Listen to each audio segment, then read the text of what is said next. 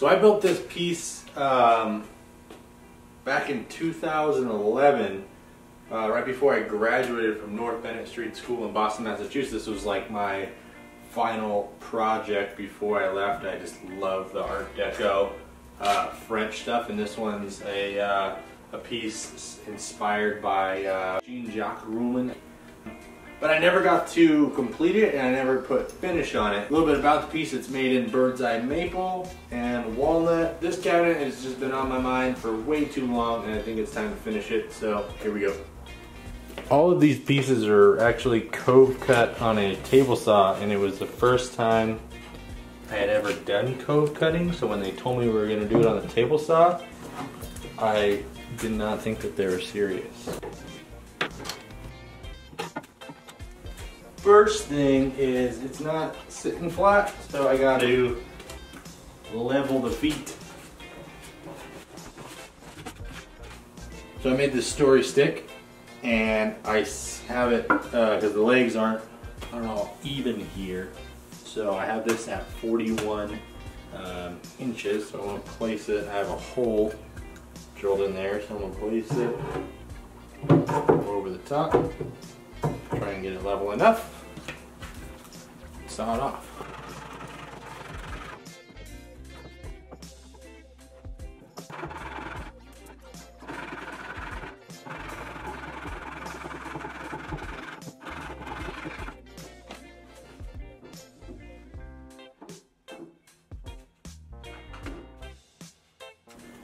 So I got a spot right here where the veneer has lifted up, so I'm going to glue that back.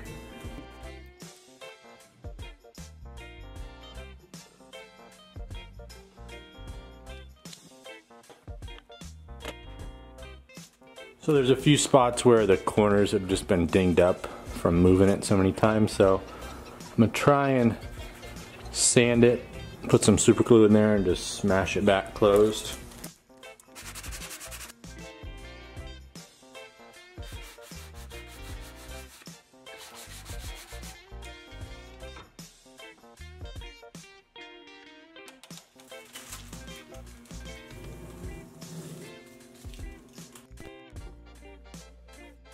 I'm using this clear,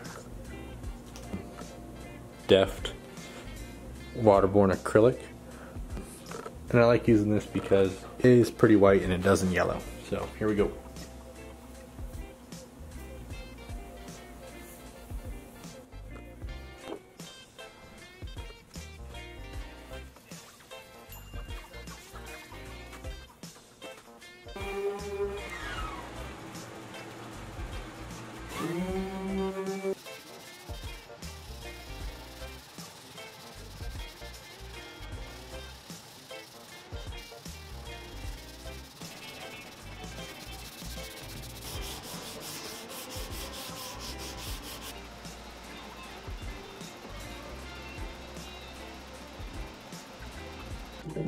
Alright, I got it all sanded and leveled.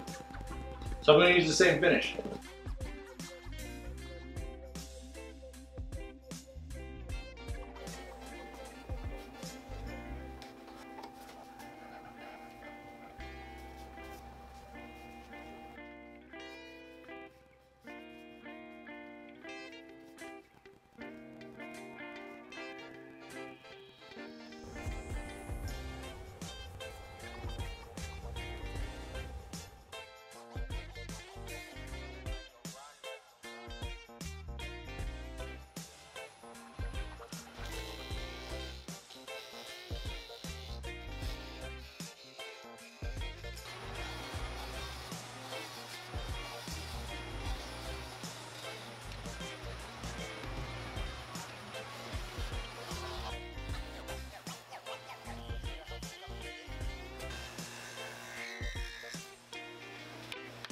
Alright, well, this one popped off the lathe, but it's out of focus. Nope, not gonna focus. But it's okay, because I need to cut them at a 45 so it fits on the corner of the thing. I'll show you.